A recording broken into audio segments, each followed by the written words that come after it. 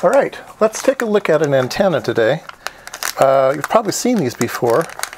This is fresh out of the package. This is a GPS antenna. And you might have wondered, how can such a thin, small little thing receive GPS signals? What is this thing? And so let's go ahead and tear one of these apart. I've already done that over here. So here's one. Let me zoom down to it. And there is a can on the back, so I've desoldered that. And underneath it is actually some circuitry. You might not have known there's circuitry here. So there's circuitry under there. And then there's the other part, this part here. And it is a little hard to disassemble, but there's this piece and there's the PC board, and this double sticky tape on the back of the this antenna, and it's just double sticky taped onto this part. And there's one electrical connection, and then it looks like it's silver, right? It looks like there's silver on this side and silver on this side, and it feels like it's made out of ceramic. It feels heavy, like a domino. And there's a solder connection here, and there's a little pin sticking out this side. So that pin goes through and does solder to this side. And then there's this silver thing over here too with the double sticky tape on it. But it makes no electrical contact. If you look to see any way that this PC board can make electrical contact to that there isn't one. Now this is a two-sided PC board, and this is a ground plane here. So there is a capacitively coupled connection to this, and so this is a ground plane, and it's very close, and so it's capacitively coupled to this back, and so it probably ends up being ground electrically. But yeah, let me change the lens here. Okay, let's take a look at a couple things here.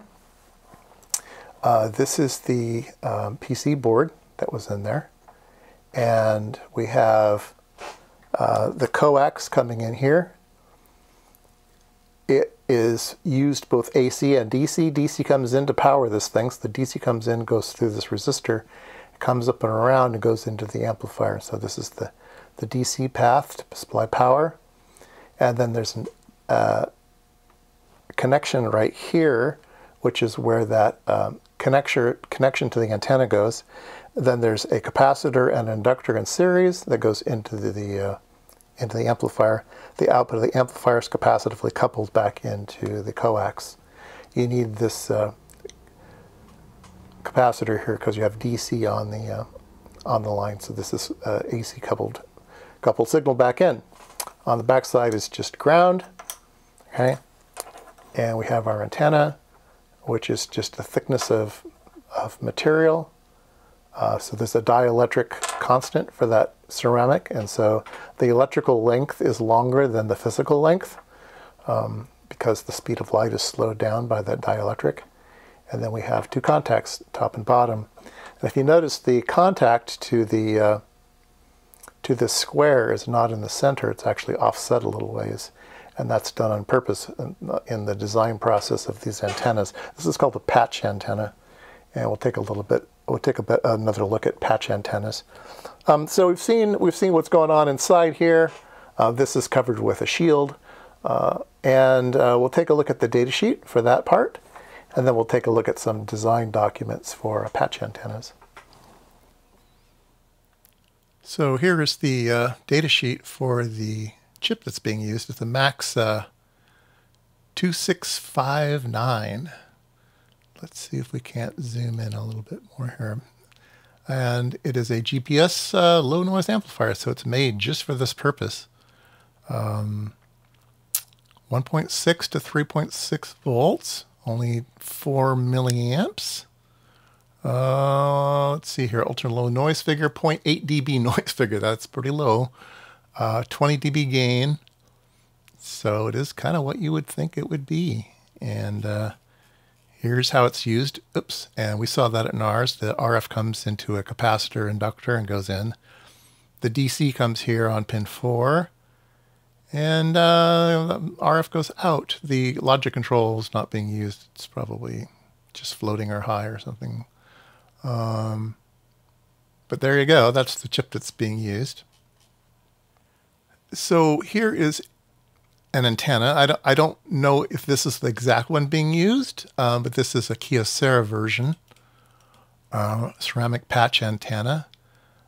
This one says active, so this one must have an amplifier built. Yeah, this one probably has an amplifier built into it as well. So it's probably not exactly this one, but we can kind of look at this one for the size and what it does. It is a patch antenna, and it is ceramic, so of course it's Kyocera doing it. Kyocera is kind of owns the ceramic market, now part of AVX. What do we have here? 50 ohm impedance. Yeah, operation voltage. Yeah, so this has an amplifier built into it, but it is interesting.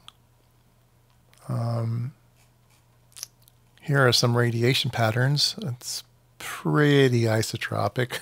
a little bit of forward gain, but not much.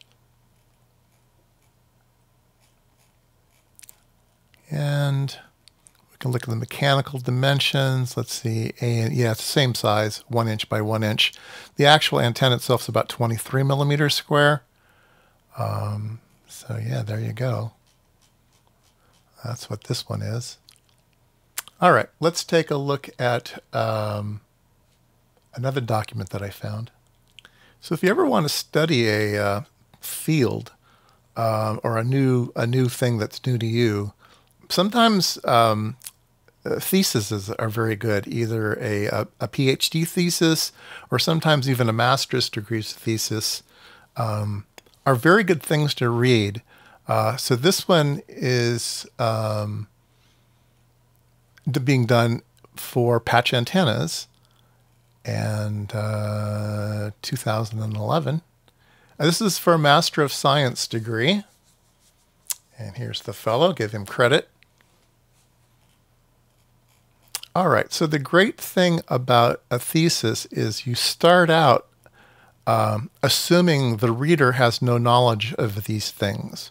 And so you begin your thesis writing a lot of preliminary things to get people up to speed of these things. So, why you want this thing. Chapter 1, Introduction to Antennas. See, Chapter 1 is all about antennas in general, not patch antennas, just antennas in general. So if you want to learn about antennas, this is a great introduction. And then microstrip antennas, how you might analyze them, what type of parameters are, how you would design them, maybe make arrays out of them. So it starts out with a dipole, runs through some simple equations, talks about the E and H fields, radiation patterns of things, what it means to be directional, how you define that,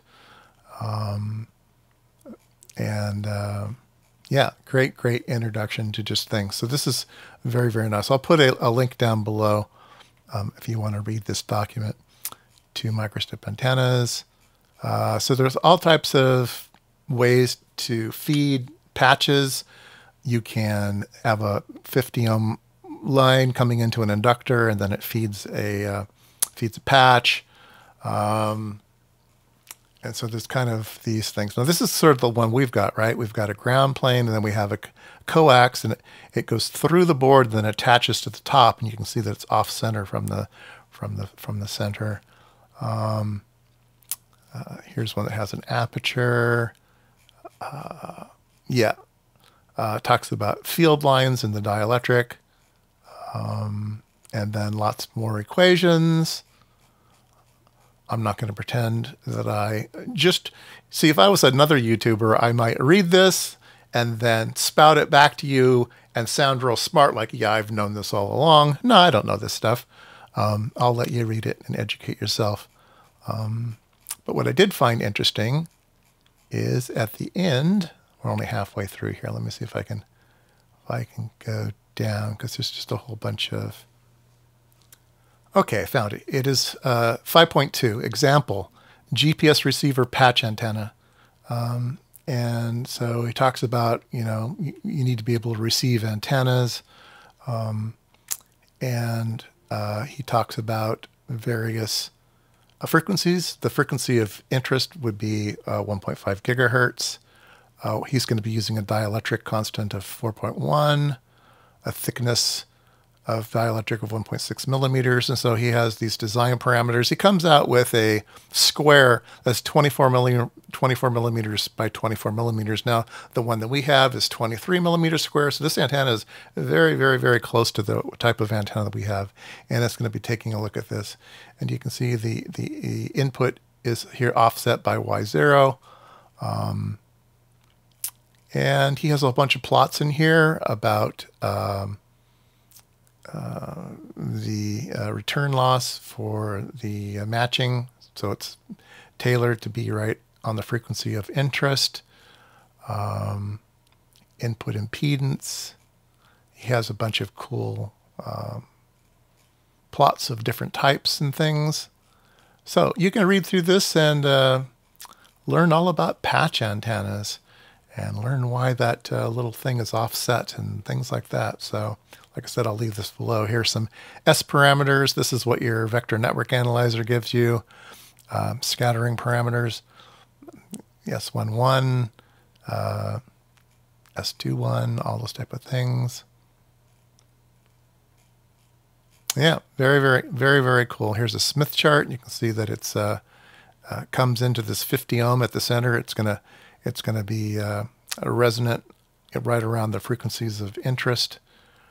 Here's the antenna that was measured. Here's what happens when you change the dielectric constant and things. So it's very, very, very, very nicely written thesis here. All right, so there you go. A little bit about patch antennas. You know as much as I do. Read this, and you'll know more than I do. Yeah, I thought that would be interesting.